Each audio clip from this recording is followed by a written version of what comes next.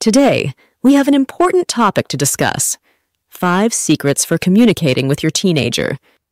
Secret number 1, start with understanding. Start with understanding, even when you don't understand. It's crucial to begin interactions with your teen from a place of empathy, even if you can't fully grasp their perspective.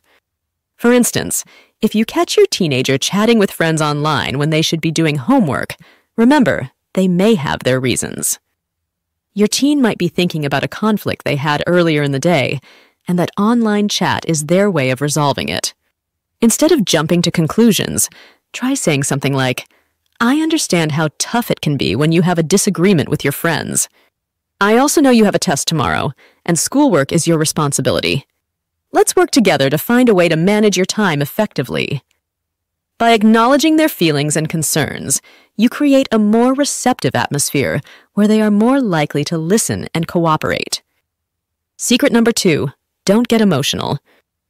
Don't get emotional or take it personally. Emotions can be your worst enemy when trying to connect with your teenager. It's essential to remind yourself that their behavior is not a reflection of your parenting. Understand that your teen may not have developed the necessary skills to make better choices yet, and your role is to guide them towards better decision-making. Focus on your responsibilities as a parent and avoid taking their behavior personally, even when they resist your boundaries. Secret number 3, ask honest questions. Ask honest questions, not loaded questions. Encourage open dialogue with your teenager by asking for their input and ideas. Show them that you have faith in their abilities and that you're there to support them. Avoid loaded questions that put them on the defensive, like, "Why can't you get up on time?" "What's wrong with you?" Instead, try starting a conversation with, "Do you have any ideas for how you might get up on time?" This approach empowers your teenager to find solutions to their problems and fosters their independence.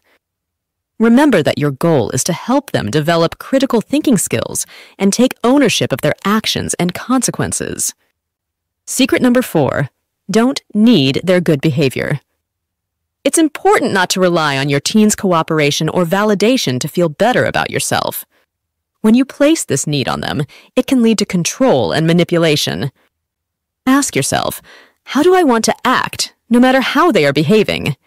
Reclaim your power by focusing on your own behavior rather than trying to change theirs. If they act out, remember that it's their issue to resolve, and you can choose how to respond without needing their compliance. By detaching from their behavior and maintaining your own boundaries, you create an environment where they can learn to make better choices on their own. Secret number 5, don't do anything until you're both calm. Avoid addressing conflicts or difficult subjects in the heat of the moment. Give yourself and your teenager time to cool off and regain emotional balance.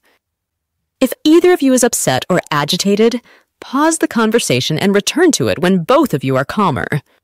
This approach prevents unnecessary conflicts and allows for more productive discussions. Remember, staying calm and composed in challenging situations is a skill that can be developed over time.